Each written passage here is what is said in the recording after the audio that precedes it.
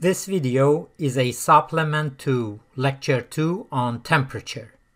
The scale for degrees Celsius and Kelvin, as well as degrees Fahrenheit and Rankin, are given here.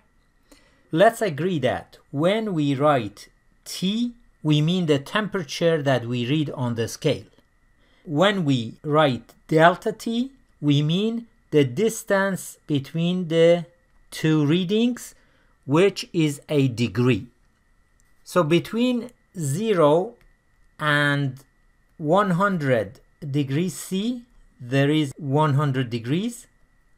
And between 32 and 212 on Fahrenheit scale, there are 180 degrees.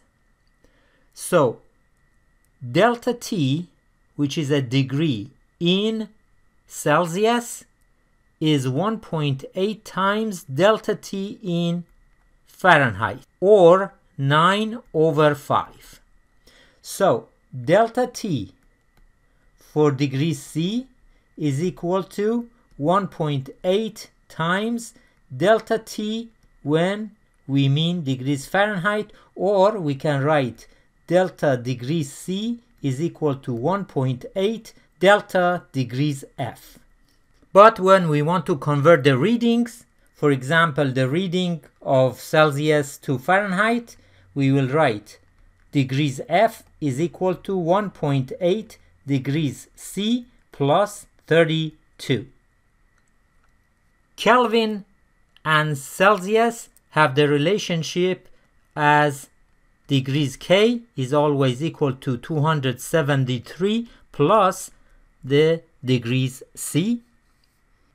And the relationship between Rankin and Fahrenheit, degrees Rankin is always 459.67, or if you want to round it, 460 plus degrees F.